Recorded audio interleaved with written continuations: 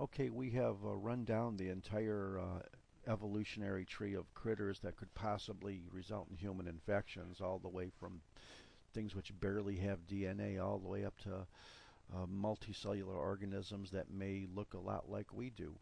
Uh, and what I want to do now, hopefully a little bit more logical and not throwing so many big words at you, is talk about general concepts of the way we can defend ourselves, or the barriers that we have from infectious pathogens in general.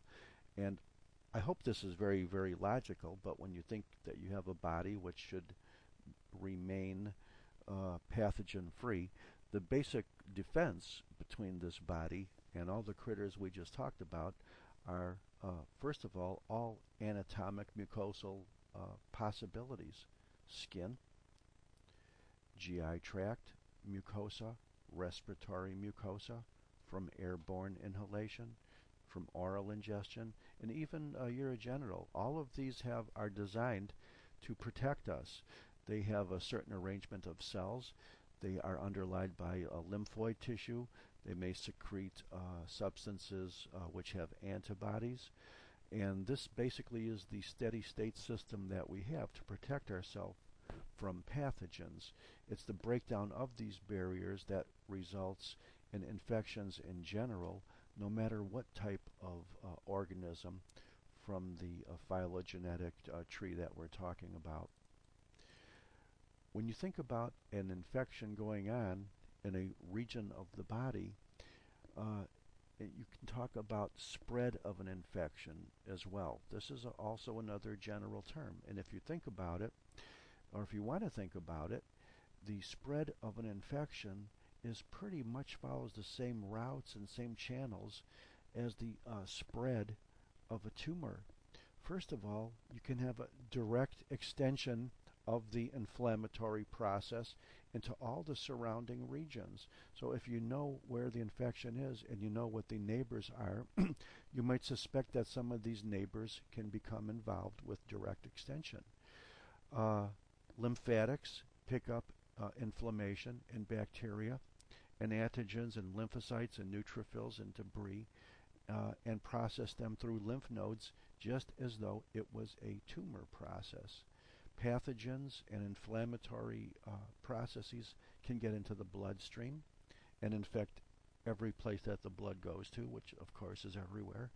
And it can also follow nerve tracks or nerve sheaths as well. This is exactly the same type of pattern we see with malignant tumors, isn't it? When we talk about release or transmission of pathogens now as a concept, no matter what type of organism we're talking about, one of the ways to release a pathogen is anatomically possible: skin shedding, coughing or sneezing, through the urine, through the feces, through the blood, or by virtue of vectors or another type of organism, usually an insect, which acts as an intermediary in the dissemination of the pathogen. Another general release, which is not quite anatomically as logical as the rest of these, are what we call STDs, sexually transmitted diseases. And those are usually either mucosal, blood, fluid kind of oriented. So, but it's still considered to be a type of transmission. They'll talk about the sexually transmitted diseases. Another main principle, which will never die, is something that's big enough and important enough to summarize in these three little letters. It might look like Ohm's law to you if you're an electrical engineer, but no matter what kind of infectious process we talk about in a human, the thing you always have to keep in mind is that the overall infectivity of a pathogen is directly proportional to this concept of what we call virulence, or the capability of an organism to cause an infection. So I is directly proportional to V. However, it's inversely proportional to this thing that we call resistance, which is your immune system. So this is why many, many, many horribly, potentially horrible virulent organisms might not produce much of an overall infectious response simply because there's a lot of body resistance or strong immune system. On the other hand, when this R gets smaller, or your resistance or immunity goes down, even the most wimpy of pathogens can cause major, major, major infections, including many organisms which normally don't even infect us. So let's talk about one last concept of infectivity again. No matter what type of a bug we're talking about before we get into the specific infectivities. A pathogen can have a direct effect, or an agent, if you will, on a host cell. That's the most clear, straightforward type of infectivity, because ultimately it's cells which are damaged or it's involved in infectious processes. The agent or the pathogen can produce toxins. This is very, very often seen with bacteria, whether they're endotoxins or exotoxins, which cause the necrosis or the effect on the cell.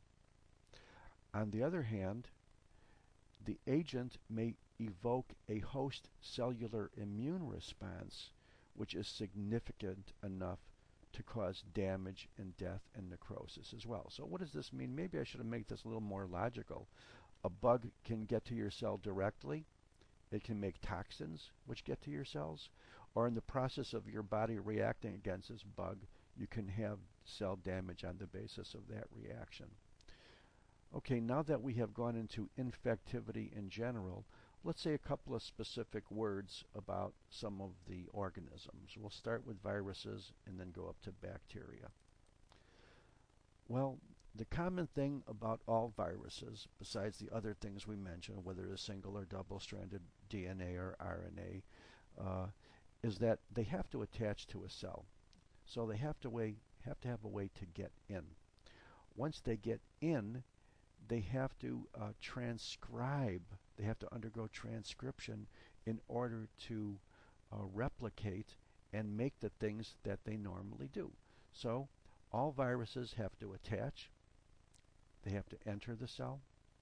They have to undergo transcription. And then, with the handful of genes that they have in them, they have to use the host's materials for translation.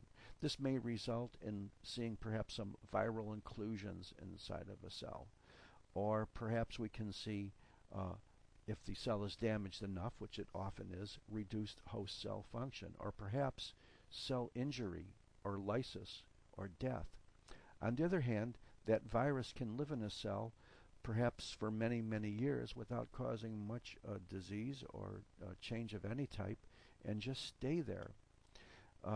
These so-called large latency periods of viruses in cells are often talked about when we talk about latent viruses perhaps causing a neoplasm. So really, what are the few things viruses can do? Well, they can stay in your cell, they could damage your cell, or they could just stay there for a long time and ultimately result in mutations which are going to result in neoplasms. We mentioned a whole wide variety of them in the chapter on neoplasm, and we may make a few references now as well. So that's the general possibilities for viral infectivity. We'll start the next group with bacterial infectivity, and I thank you very much.